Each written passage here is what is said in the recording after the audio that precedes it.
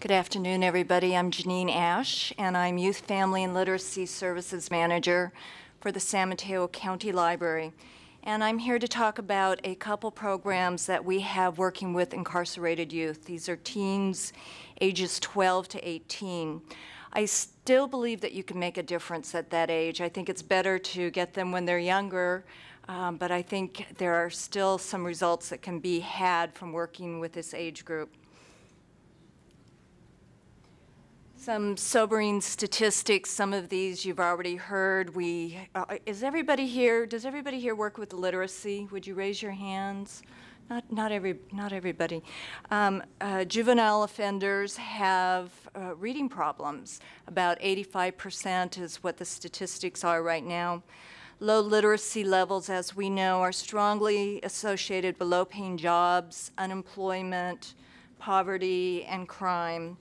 Access to books is essential to reading development, and education and training programs, as Jane had said, is very important for stopping repeat offenders. And lastly, and very sadly, this is where a lot of our youth are today, especially minority youth. In San Mateo County, the ethnic breakdown is about 58% Hispanic, 17% Black, and 12% Caucasian. And again, it's ages 12 to 18, with the largest group being 17-year-olds at 38%. About 88% are male. The first program that we do is we have staff that go to the court school. The Office of Education runs a school that is at the facility for these teens. And so 2 of our staff go out and they book talk quarterly. There are 8 classes with about 15 to 20 kids in each class and about 10 independent study students. Students aren't there very long, usually about 6 weeks, although that's changing.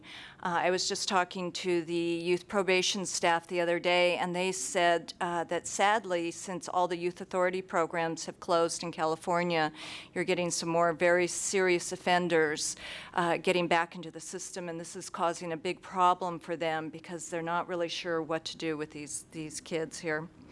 So staff talk about books that are likely to be very popular with teens. They need to be paperback. Because of their hardback, they can actually make them into weapons.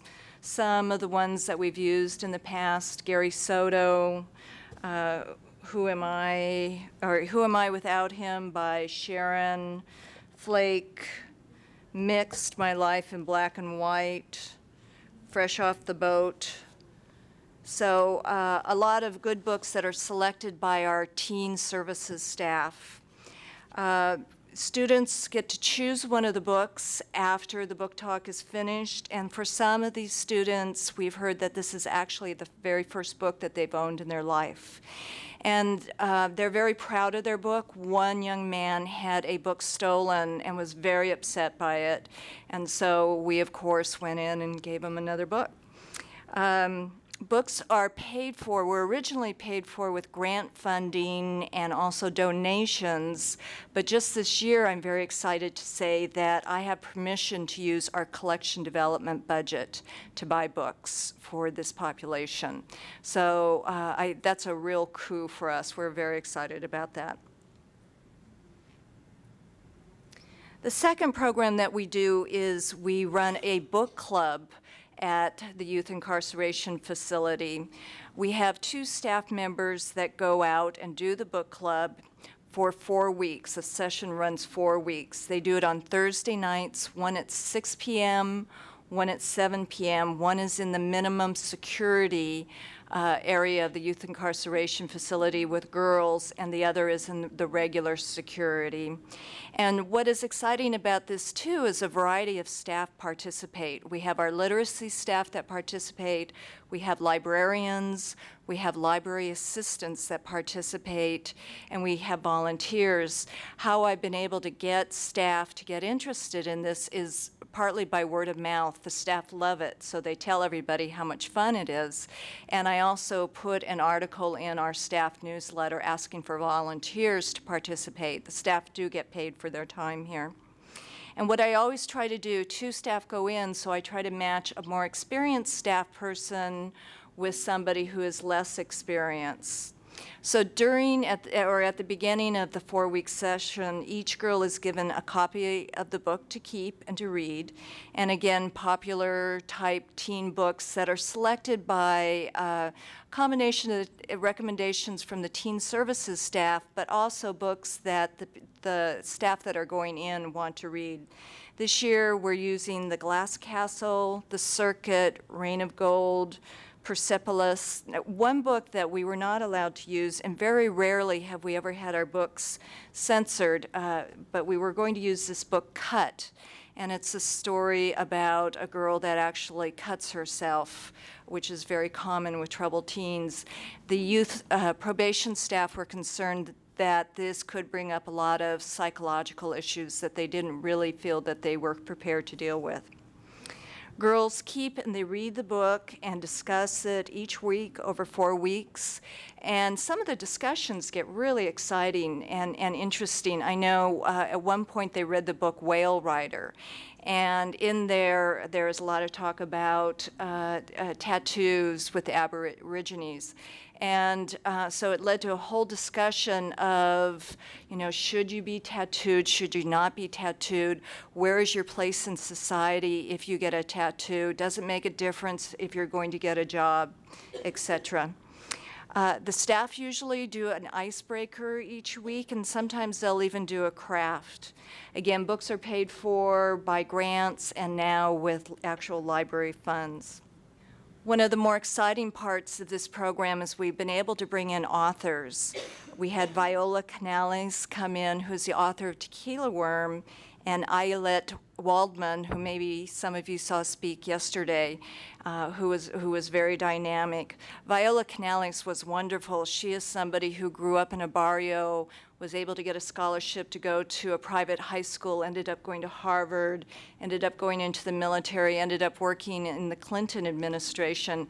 And so when she was there, she's a small little gal, and when she was there, she would ask the girls if they had questions, and if they did, she'd say, stand up, speak up, I want to hear your voice is important.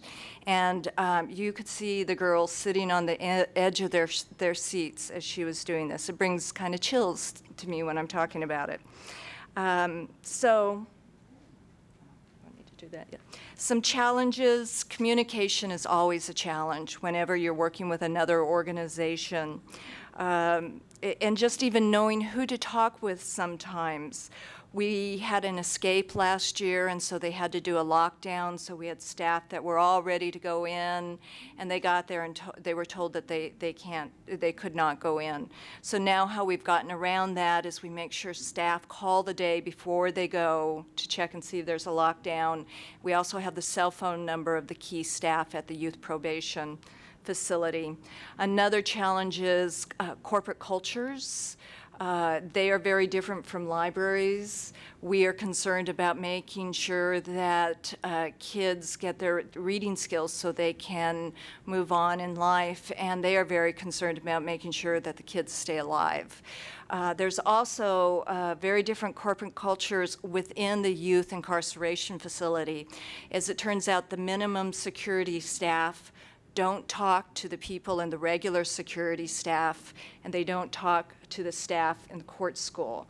So, and that was something that took me 3 years to figure out why people didn't know when things were happening. It's because they weren't talking with each other. I always hold a collaboration meeting before we start our book group, and so I try to bring in youth incarceration staff, library staff, anybody who's going to be working with the program. But again, sometimes this is a problem because I thought I had youth incarceration staff from all the programs that we were working with, and as it turns out, I didn't this year. I think it's very important to find one advocate within the incarceration facility who you can contact, who you can check in with, who will always be there to help you. Find out who is the person at the top. I haven't needed to use it very often, but this year we were having a very difficult time getting our staff fingerprinted because youth incarceration staff were not following through with some of the things that they did. And after a couple months of very frustrating calls, I finally just started calling up the chain of command, and things changed that day. So that was very useful. Be patient. Whenever you start up a new program like this, there are always bumps. We always take a break. We do several month series, and then we take a break. And when you start up again, it's sort of like you're starting from scratch because there's new people, there's new staff, you have new staff. But it's really worth it. Our staff love it. And I really, again, think that it's very important for the students that we're working with in helping them move on in their life and gather the literacy skills that they need to become educated and members of our society.